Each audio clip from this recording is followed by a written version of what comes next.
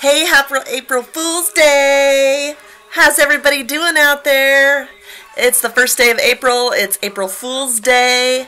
I have made some videos for my Connect Pal. I'm starting it out right.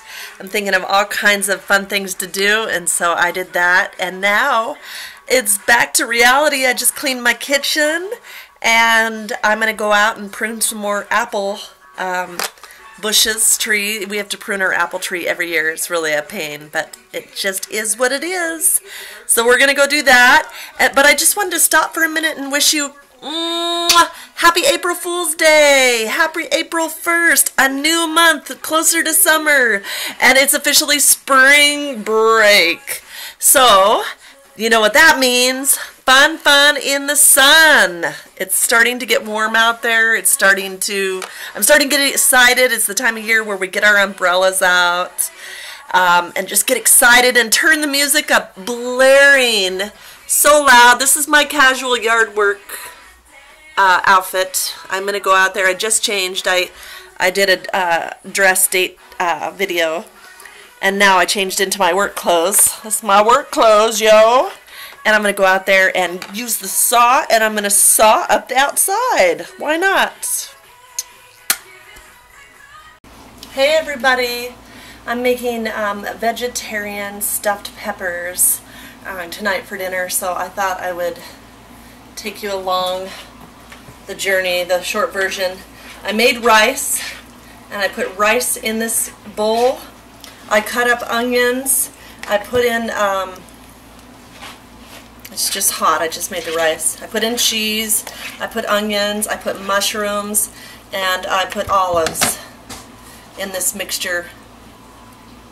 This is going to go in the peppers. I'm going to stuff the peppers with this, vegetarian. So cheese, and I put some feta cheese in there as well.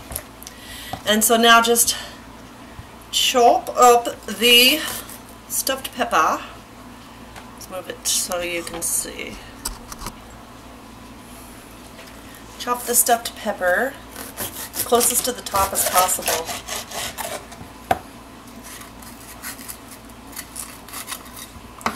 Take the middle out and all the wonderfulness inside. I don't know if I might have already gave you a pepper recipe on this channel, I'm not sure, but I probably didn't do vegetarian is what I'm thinking. And so I thought I'd try to give you the vegetarian, the healthier version today. And of course, if you like meat, you stick whatever kind of meat you want in there. Cut out, something's boiling. And then I've got spaghetti sauce over here simmering right now, because that's what I'm going to put in. I usually just make it right on top of the stove. I know some people bake it. So I'm going to have stuffed peppers and banana bread for dinner. Oh, and I have Oreo pie. So whatever anybody wants. So there's 2 peppers. And so I have 3 peppers that are going on there. Cut the inside.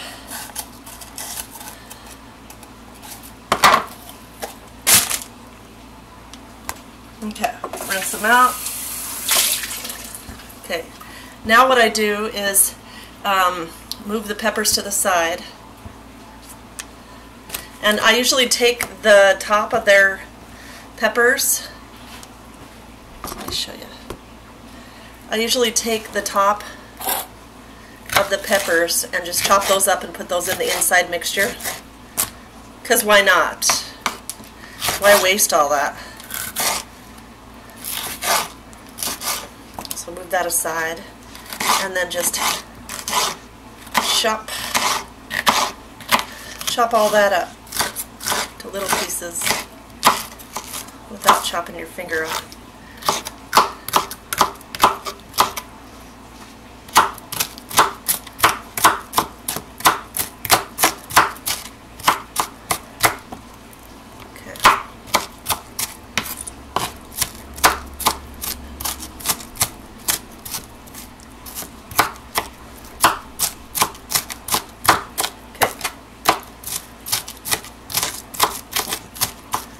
Get it as small as you like it. A couple big chunks that need to be trimmed. Alright, and then just stick that inside the bowl.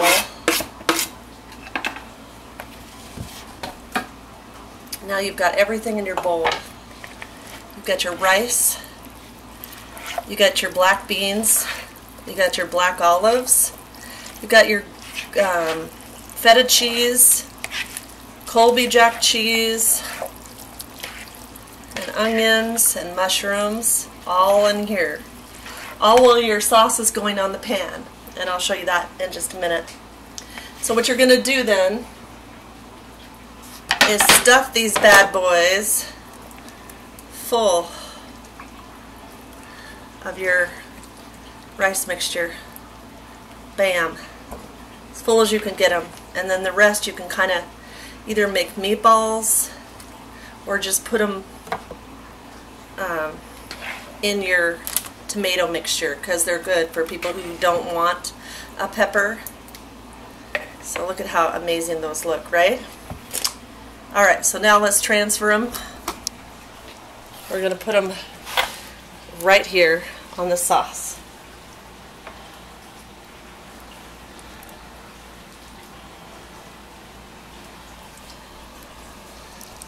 Delicious, right? So right there on the sauce, I'm just going to leave them there. And then the rest of them, I'm just going to pour in the skillet. So if you can see that, the rest of it, I'm going to pour on top and all around.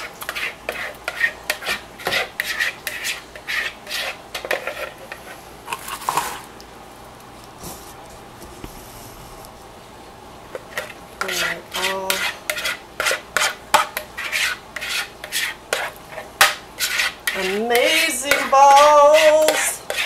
It's my favorite. Alright, so top it off in there.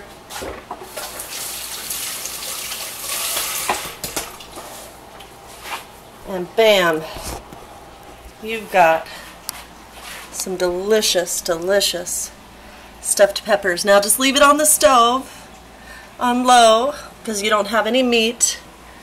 And just let it simmer. It's like 135 now, just so let it on medium low. And then when your family gets home, bam! You're going to have that delicious vegetarian stuffed peppers. Now if you have somebody in your house that wants meat, then like I have leftover hamburgers in the refrigerator. And so what I'll do for my husband's is I'll just chop up the hamburger, warm it up, and then put that on his stuffed pepper. So I hope you enjoyed that. My version of veggie stuffed peppers. Have a nice day.